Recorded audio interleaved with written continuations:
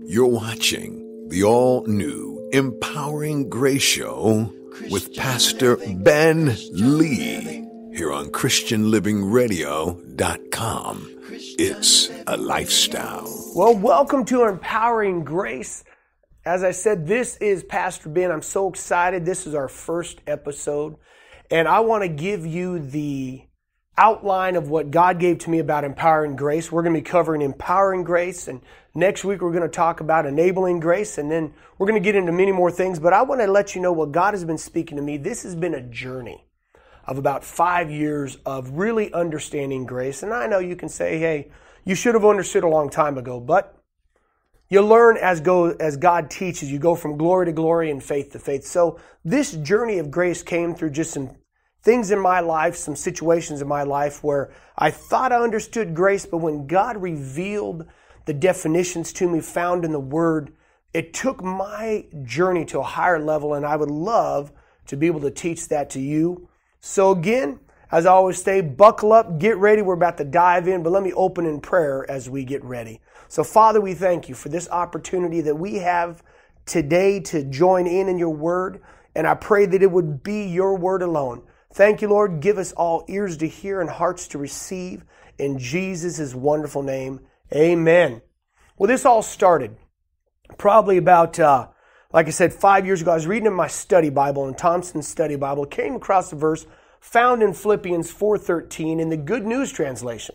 It says, I have the strength to face all conditions by the power that Christ gives me. Then next to this verse was these words, enabling grace or empowering grace. And I started thinking, what is enabling grace? What does this have to do? Because when I look at the word enabling grace, it means something. But before I started that, God goes, I want you to look what it says in the back of the Bible. So I found Luke 10:19 was this verse. I know you've probably heard it, but I want to read it again in the New King James Version. Luke 10:19, under the word enabling grace. Behold, I give you the authority to trample on serpents and scorpions and over all the power of the enemy, and nothing shall by any means hurt you. So God has enabled you and me to trample over the enemy. Now that's good news. I don't know about you. I get excited about that, especially me living right here in Arizona. When I think of scorpions, I literally say, man, God's done that. But it goes into the spiritual realm as well, that God has given us the ability and the power to overcome every work the enemy will throw into our lives. Then while in prayer, God downloaded this definition to me. But before I do, I want to share with you, when I used to hear the word enabling, I used to always link the word to an enabler. The word enabler means the one that enables another to achieve an end, especially one who enables to persist in a self-destructive behavior, such as substance abuse, or by providing excuses or making it possible to avoid the consequences of such behavior. Then I read this definition of what enabling meant, not enabling. This is where everything changed. Found in the dictionary.com. Enabling is as conferring new legal powers or capabilities, especially by removing a disability, having the right to license or regulate, to empower and qualify. Tell me if that's not good. Here's where we're going to get into this definition God just in prayer downloaded of what enabling grace is. Enabling grace is God conferring His legal power unto you by removing all of your disabilities and limitations. By the blood of Jesus, your sin, your shame, and condemnation, enabling you to move into your calling that He's called you to do. Come on. We should get excited about that. When I hear that God has literally removed all of my limitations, that He has put and conferred His power into me, and then He removed all of my sin, all of my shame, all of my condemnations, I get excited because now I can freely move into the calling He's called me to do. That God has removed everything, every disability, everything that we wrestle with in our human minds or in humanity, God did this. So how can this be, you may ask? This almost sounds too good to be true, but it's not. How can this be? By allowing His grace to change us. All of the struggles with sins. And I don't know about you, but I used to wrestle with a lot of struggles with sin. I know people in my church that do this. I meet people daily that wrestle with addictions, wrestle with shame, and especially wrestle with the word that a lot of people don't like, condemnation. They allow the enemy to condemn them from something they did 5 years ago. Think about this. Have you ever all of a sudden been reminded of a struggle you did 5 years ago, or an addiction you wrestled with, and all of a sudden in the middle of nowhere, you could be driving down the road, listening to some great worship or great music, and all of a sudden, boom, man, 5 years ago, oh, I remember doing this. Oh, it's terrible. And all of a sudden that condemnation comes on you. What happens is the devil will actually camp on that condemnation to keep you from achieving something. So when you now know that God's grace has given you legal power, and by His grace, He's removed every bit of condemnation, you begin to soar, you begin to rise above. As it says in the Bible, we can renew our strength and be like that of an eagle. But a lot of times we're running around like turkeys instead of soaring like eagles, or we're running around on the ground instead of flying above our problems, above sin, above addictions, above shame. We allow ourselves to try to run around, and God says, I'm giving you new power. I'm giving you new wings. Imagine an ostrich, if you could. No longer a turkey, but think of an ostrich if an ostrich could fly. Who would be the big bird in the sky?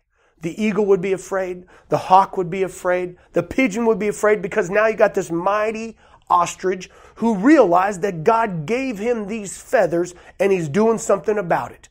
That's what happens when you and I receive the enabling grace of God. We begin to flap the mighty wings of God's glory, and we fly above all of these problems and all of these addictions. Because why? God has, through His grace, let us walk away from everything that's kept us down, all the weight.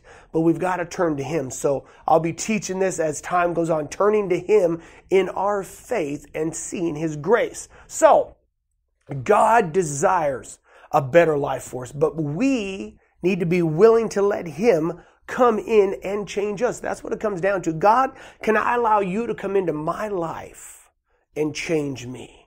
He has done everything, provided everything for us at the cross. All we need to do is to step into that blessing and allow His grace to change us. So here's this thing. How do we do it? You know, I love giving nuts and bolts, because a lot of times we hear a good word and we're like, man, that is crazy. That's awesome. And we get emotionally charged up and said, I'm going to go take on the world. I don't know about you. I love the idea of going out and sharing my faith. And with Empowering Grace, we're going to be taking some of this to the streets and showing God's power, showing what He can do. I don't want to just sit in a spot, but I want to show you what happens when people encounter the healing, miraculous power of Jesus Christ. But it takes us saying, God, I want you to change me first. So how do I do this? I got to believe in Him. I got to believe in Him. I got to believe that He is able to do this. I got to believe that He is able to work in my life. I got to believe in His precious word. I got to believe in what it says about us. And I got some scriptures here I would love to share with you. And hopefully over the next 5 minutes, you will catch this. And I don't want to speed read it, but I want you to understand some of these scriptures. Go to your Bibles if you got it open, which I pray you have, because I've already given you a few scriptures. Go to Titus chapter 2. We're going to look at verses 11 through 14, and I'm going to read it in the NLT. I love using many translations. This is the New Living Translation. I use the Amplified. I'll use the New King James. I like to give you the words. So in the New Living Translation, it says, for the grace of God has been revealed, bringing salvation to all people. Come on. Who's called to be saved? All of us. God wants salvation to all people. And we are instructed to turn from godless living and sinful pleasures. We should live in this evil world with the wisdom, righteousness, and devotion to God, while we look forward with hope to that wonderful day when the glory of our great God and Savior, Jesus Christ, will be revealed. He gave His life to free us from every kind of sin, to cleanse us, and to make us His very own people. He totally committed to doing good deeds. So, what does it say there? Well, grace actually teaches us to say no to ungodliness. When we begin to apply what His word says, it says, God, you have freed me from everything by your grace. You've set me free by your grace. You see, I get excited when I know that I can live a righteous life because God has made me righteous. Come on, it's not based on us. We should get so fired up. I can live a free life because of what God has done for me. I can live a holy life because of what Christ has done for me, that I have got His blood covered me. When God sees me, He doesn't see me. He doesn't see Ben as a human or in humanity, but instead He sees Jesus, His Son's blood covered me. And then I can look up and I can see my daddy through these blood-covered lenses, and I can see God's grace shining down on me and God's love, and I know that I'm covered with the blood, and now it makes me where I want to go out and say, hey, the same thing that happened to me can happen to you, because why? It is His grace that He extended through His Son at the cross, and now you can begin to soar with God. You can begin to fly when you allow that enabling grace to cover you. Man, I get fired up when I start preaching the Word, because again, it's His Word that gets us. It's His Word that activates us and then allows us to say, man, I want more. I want to see more. I don't know about you. I want to see people set free from diseases.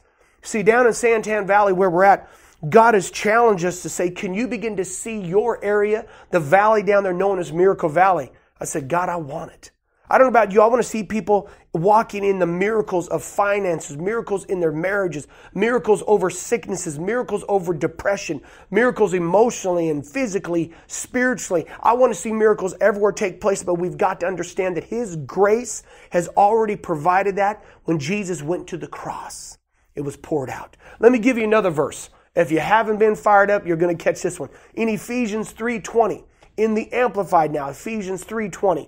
Says, now to Him, let me read this, now to Him, in consequence of the action of His power that is at work within us, is able to carry out His purpose and do superabundantly, far over and above all that we dare ask or think, infinitely beyond our highest prayers, desires, thoughts, hopes, and dreams. So when we begin to realize that God says, I'm going to take you to a higher realm, I'm going to take you to a higher place, I'm getting you out of your thoughts. My thoughts are greater than your thoughts. My ways are higher than your ways. You got to realize that God is going to do super abundantly above what we can dare ask, think, or imagine. I don't know about you. I can imagine some pretty crazy things. I can think some pretty crazy things. But God says, son, I'm going to take you to a higher realm if you begin to let me go into that place with you. If you begin to let my thoughts become your thoughts and my ways become your ways, you just get excited. You start saying, praise God, praise God. Hang on. That's why I said at the beginning, buckle up, because when you're with Jesus, it's the best, most craziest ride you'll ever take. You buckle up and it is fun. It is adventurous, and you get to apply scriptures like this, or this one here found in 2 Corinthians 5:21. It's going to be my last one. I'm going to read it in the New Living Translation. Then I'm going to flip it into the Message Translation. So 2 Corinthians 5:21. Here we go. Says, for God made, oh, praise God. Whoo, I get excited. This is good. For God made Christ, who never sinned, to be the offering for our sin, so that we could be made right with God through Christ. Now in the Message, how you ask in Christ. God put the wrong on Him who never did anything wrong, so we could be put right with God. So when we begin to realize it is not us, it is not based on us, but God put all of the sin that we ever had, put it on His Son. His Son went to the cross, and then when God raised Him up 3 days later through that miraculous power, He put His right on us, so that we who used to be wrong standing have now been placed in right standing when we said yes to Christ. All of our sin, past, present, and future, has been dealt with God. That is the enabling grace I'm talking about, that His power has come upon you. His grace has come upon you, dealt with your sins. So you got to look, if you got someone with you right now, look at your neighbor and say, what sin? What sin? By the grace of God, that sin has been dealt with. That sin has been washed away. Don't allow the sin, don't allow the shame, don't allow the condemnation to take you down a slippery slope where you get stuck. Instead, you rise up and you get through it and you go over it through Jesus Christ. Because why? It is His grace in you. So I want to wrap this up and I want to say, get ready. Stay tuned. Next week, we're going to talk about empowering grace in our life. We're going into Romans chapter 5. Man, it is a wild ride. When you're with Jesus, life is good. God is good. And today, receive the enabling grace. You've been set free from every sin by the blood of Jesus Christ. I love you. I look forward to tuning in with you next week. Take care and remember that Jesus Christian Living Radio, spreading the good news of Jesus Christ 24/7. Our goal is to bring you a life-changing word through music and diverse programming like the one you're listening to now. Pastor Kenyatta Goins is the visionary of Christian Living Radio, and he's dedicated to the idea that Christians should even have a more prominent presence in the marketplaces. Maybe you need prayer for yourself and or your family. Maybe for a friend. We'd be privileged to stand in the gap for you. If you're listening to this broadcast, click on the Contact Us tab and send us your prayer request. We'd also like to hear from you if you have something on your mind or just give us some feedback. We support many ministries, so maybe you'd like to make a one-time or a monthly recurring donation. We believe that when you sow into these ministries, you'll indeed be blessed. And of course, if you sow into this show in particular, we believe that it's a blessing for you, so please consider sponsoring us. There's a special area under the Donate tab where you can send your monetary gift or call 520-812-6363. That's 520-812-6363 to receive more information about sponsorship. Thank you. Christian living, Christian living, Christian Living Radio. It's a lifestyle. Christian living, Christian living, Christian Living Radio. It's a lifestyle. Christian living, Christian